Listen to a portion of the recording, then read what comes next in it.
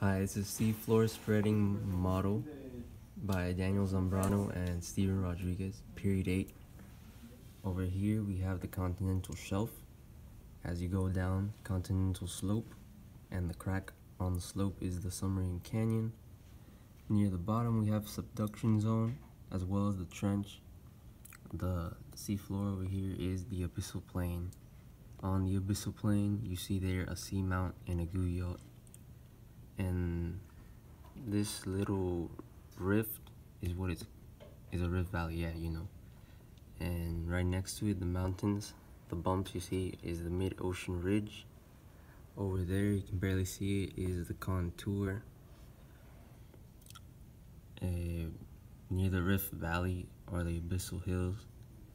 Up here, above the ocean is the island arc, and the atoll.